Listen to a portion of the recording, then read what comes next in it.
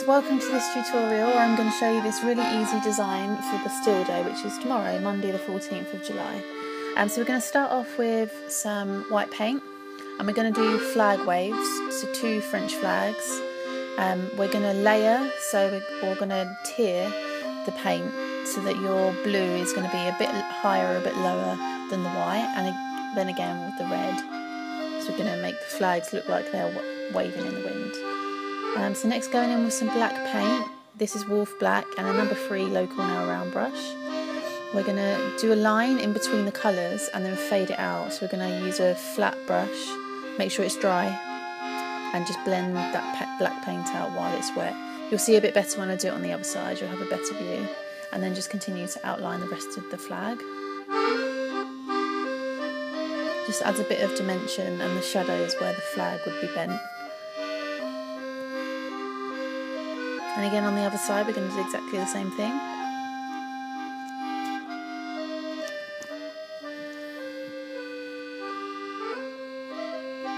So again, make sure you do it while the paint is wet.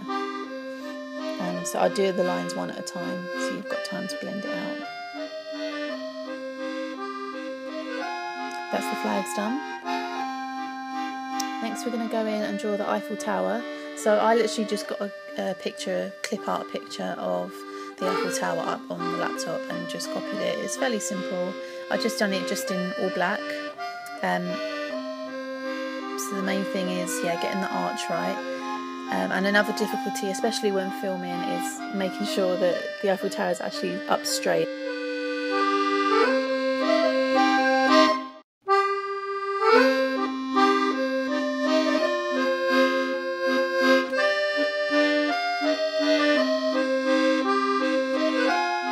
And make sure you start fairly low on the eyebrows so that you've got enough room to fit in the whole of the Eiffel Tower to the top.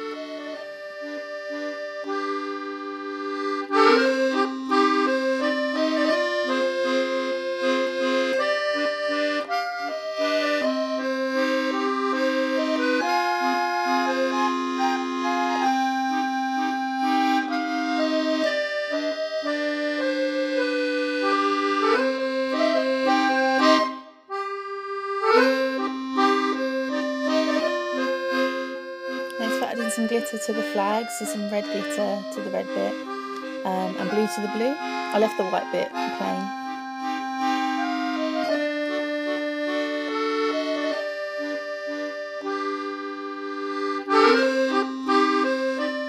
Next we're adding in some fireworks. We're doing teardrops round in a circle, finishing at the same focal point in the centre. We're going to add some yellow paint to the centre and flick it outwards so that looks like it's the explosion. And then we're going to go in with some navy paint and create a bigger firework behind that. Do exactly the same technique. Back in with the yellow paint. Now we're going to add some gold glitter to the centre. And some dots just surrounding it.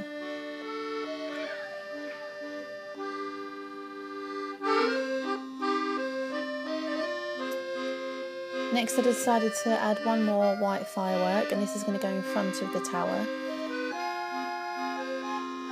Just adds another layer and makes it feel a bit more multi-dimensional. And that is the design pretty much done. Oh no, a bit more glitter, of course, and that's it finished. So I hope you like this one and you can recreate it at an event soon. Many thanks for watching. I'll see you later.